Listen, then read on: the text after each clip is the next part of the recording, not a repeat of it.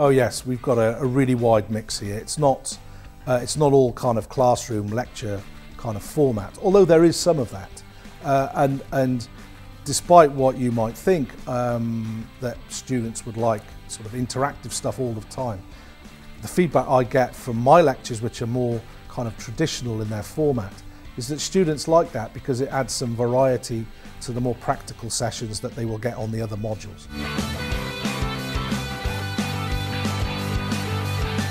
We actually cater for people who have got a very clear idea what they want to be, and we cater for the people who know they want to be journalists but they're not quite sure what area of journalism they want to go into.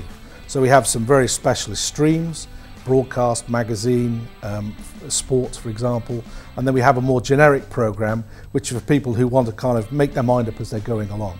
But even across all of those programmes, students will be given a broad range of skills, because I think specialising too niche too soon does kind of preclude you a little bit later on down the road.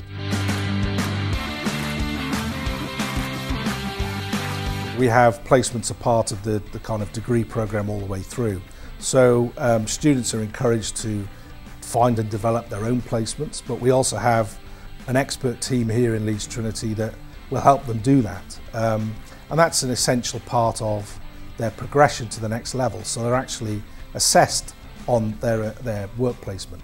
And we think this is critical. If you're going to learn practical skills in a kind of classroom kind of environment, what makes that really meaningful is being able then to use those skills in a real life situation.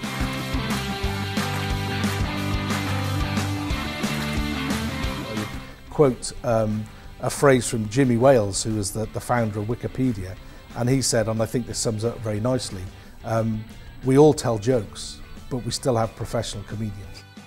And I think that's our role as journalists, is to train people properly in the skills, in fact-checking, in objectivity, in impartiality, in how to ask the right questions, how to find the right sources, how to construct and write news in ways that consumers will recognise it as news. I think those are all things that our students as journalist trainees will all have above and over the skills, more rudimentary skills of a citizen journalist.